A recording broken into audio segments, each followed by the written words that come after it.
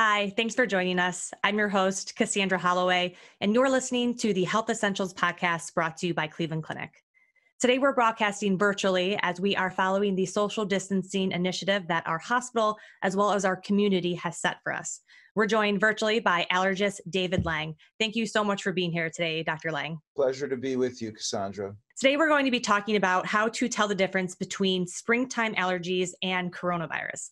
But before we dive into all of that, we want to remind our listeners that this is for informational purposes only and should not replace your own doctor's advice. So it's estimated that 1 in 6 people suffer from allergic rhinitis or hay fever. And since spring is in the air and unfortunately coronavirus is all around us, it's likely that a lot of people are going to soon be questioning whether their symptoms are traditional allergies or if it's something more serious like coronavirus, because the symptoms do tend to overlap a bit. Dr. Lang, I first want to start off by asking about the names. So we refer to it as allergic rhinitis, hay fever, seasonal or springtime allergies. Do all of these names mean the same thing? Again, thank you for inviting me. And basically, yes, they all refer to nasal eye symptoms that occur in association with pollen seasons. The springtime, generally, it's tree pollens that are in the air. And the summertime, so the spring season for Northeast Ohio would be March, April, early May. The grass season would be May and June, and then the weed season or ragweed season would be mid-August to the frost. So seasonal allergy could refer to the ragweed season, which is in the fall, but it's trees right now. And the peak of we have a rather holiday-focused specialty, in that the peak of the grass season is Memorial Day weekend, and the peak of the ragweed season is Labor Day weekend. But in Northeast Ohio, it's the tree pollen season, in my experience, that tends to cause the most prominent symptoms and tends to bring more people into the office to see us. Gotcha. So yeah, definitely a lot of triggers, like you said, weeds, trees, pollen, that sort of thing. Mm-hmm. Let's talk a little bit about the symptoms of allergies. Kind of what do people experience when they are suffering from springtime allergies? So the spring season, again, entails exposure to airborne pollens.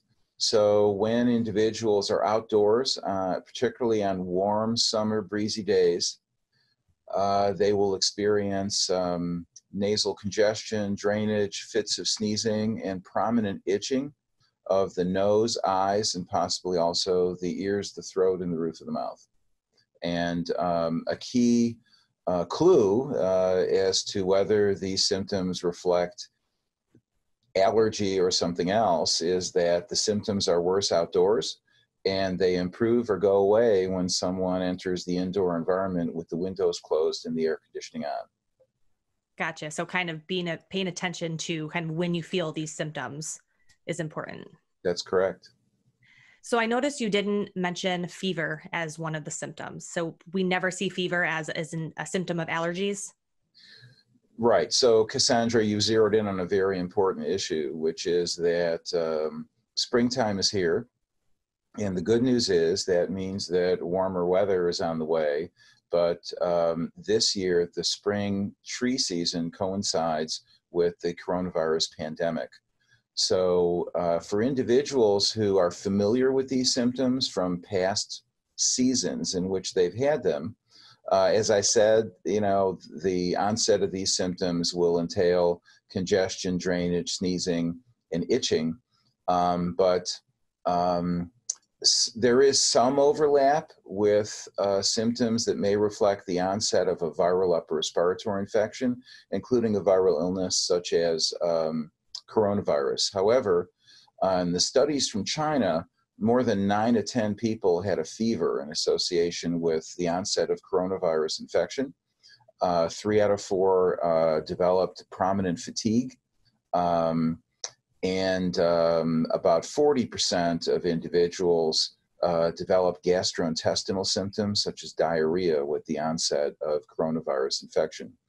So fever in particular doesn't occur with tree pollen-induced allergy symptoms. So if you have a fever, that can't be explained by allergy. That might be kind of your first kind of cue that something different or more serious might be happening. That's correct. Gotcha. Also, there can be a cough in association with allergy symptoms, either related to postnasal drainage in people who have prominent nasal symptoms, or related to asthma in people who tend to have asthma provoked by the allergy season. So cough is a symptom that may be shared in terms of infection versus allergy. However, again, if there's a fever, it's not explained by allergy, and individuals should seek medical attention as appropriate. So you mentioned this a little bit, but can you talk about just the general symptoms laid out of coronavirus, just so we have them for our listeners?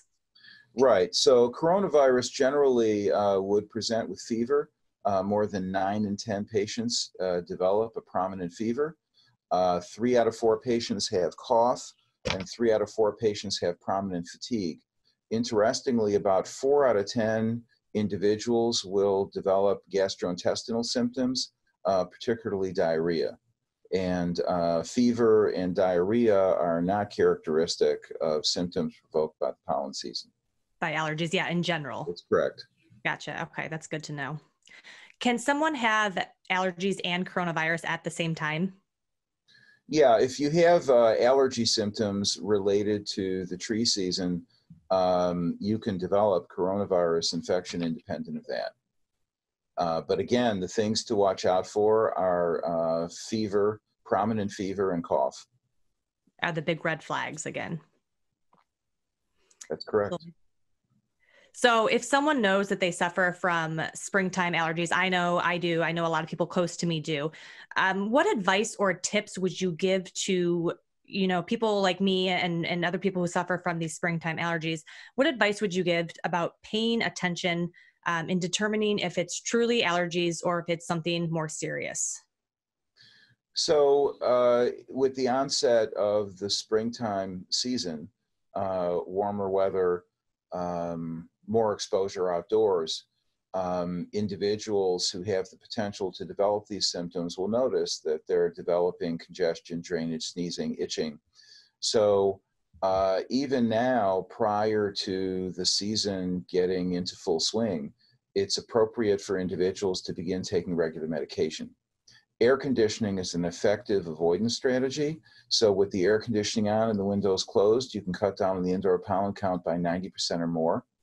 But people generally are going to still be exposed to tree pollens, and they're going to have symptoms. So it's important to begin taking regular medications.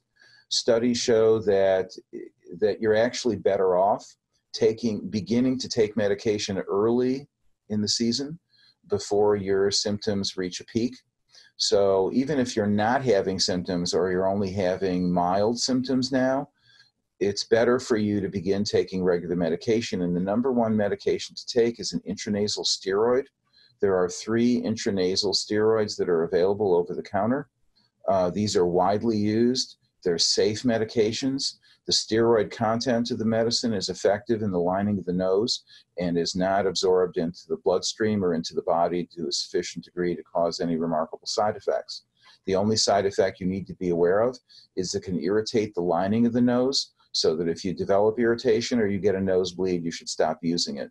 You can minimize that by directing the spray to the side. So I usually tell people to look down, look at your toes, and direct the spray laterally, aiming for the top of your ear each side, and 2 sprays in each nostril daily.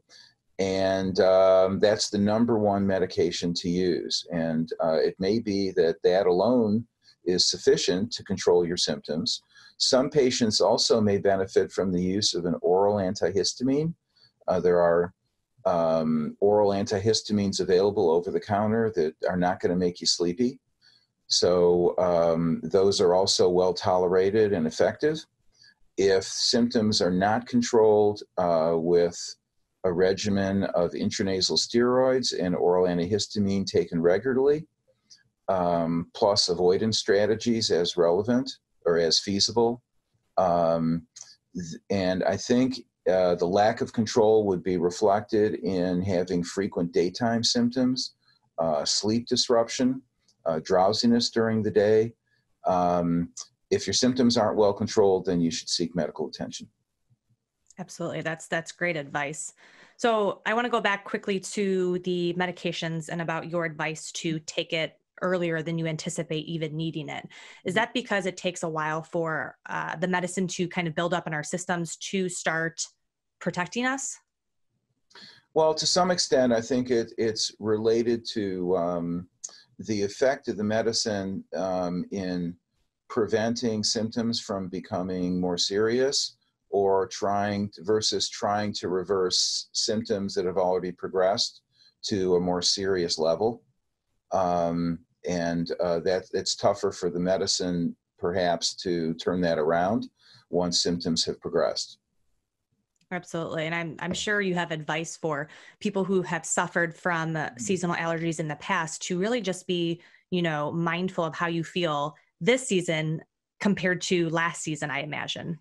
Yeah, and I should say, in tying this into a discussion you and I had a few minutes ago, Cassandra, regarding the coronavirus pandemic, for people who have had these symptoms year after year after year, they recognize these symptoms, and they're aware of what the symptoms associated with the allergy season feel like. But for people who may be developing these symptoms for the first time, that may create more apprehension in terms of whether they may be developing the coronavirus infection.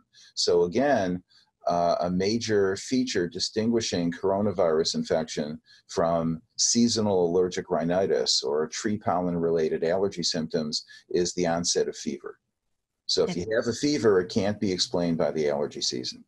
Gotcha. I mean, Yeah. it kind of feels, for the people who are developing it for these symptoms for the first time, kind of feels like you've got a cold, but there's a lot more itching and sneezing. And it goes on, as opposed to a cold, these symptoms go on for longer than a week, 10 days. Absolutely. Yeah. So with people who are experiencing or they think they might be experiencing allergies for the first time this season, what advice do you have for them? Do they need to, and they don't have a fever, do they need to seek care with their primary care specialist or an allergist? Kind of what would be that first step if they don't have a fever and they think it might be allergies? In the current situation, I would say that if you're developing these symptoms for the first time, and another major clue is that you have the symptoms in association with being outdoors on a warm summer breezy day, and when you go in the air conditioning indoors with the windows closed, the symptoms get better remarkably, or they even go away. So if that's the case, then it's in your best healthcare interest to purchase medications over the counter, intranasal steroid with or without an oral antihistamine. Take that regularly. And when the coronavirus pandemic is in the rearview mirror, it would be appropriate for you to seek medical attention. That's great advice.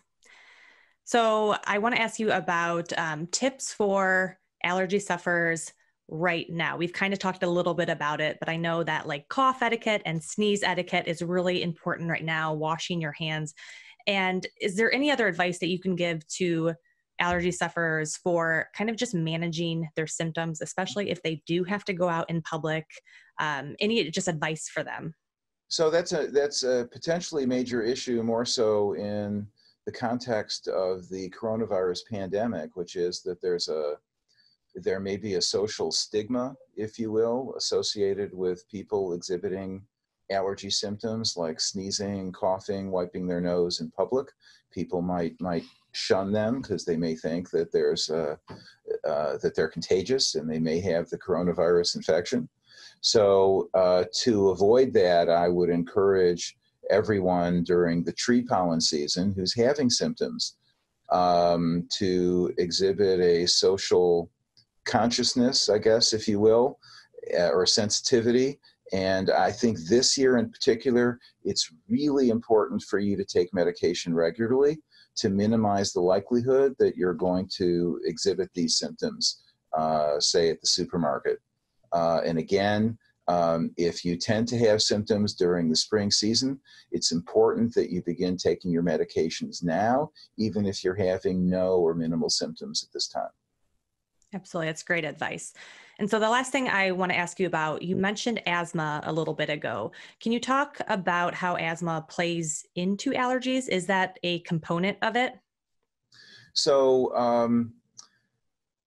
about 8% of the population in the United States has asthma, and the overwhelming majority of individuals with asthma exhibit reactions on skin testing to common inhalants. So we believe that allergy is important for not all, but for the majority of individuals with asthma. There are individuals who will have a worsening of their asthma symptoms during a pollen season, such as what we're entering now. So, as I said, for individuals who have nasal eye symptoms or allergy symptoms, if you will, during the springtime, if you have asthma, it's really important for you to continue taking your medications on a regular basis and for you to implement avoidance measures. And the major avoidance measure this time of year is the use of air conditioning in buildings and in cars. Absolutely. And so to wrap everything up, I just want to make sure we set this out for our listeners. The main differences between seasonal allergies and coronavirus is fever, cough, and GI issues. Fever in more than 9 out of 10 people.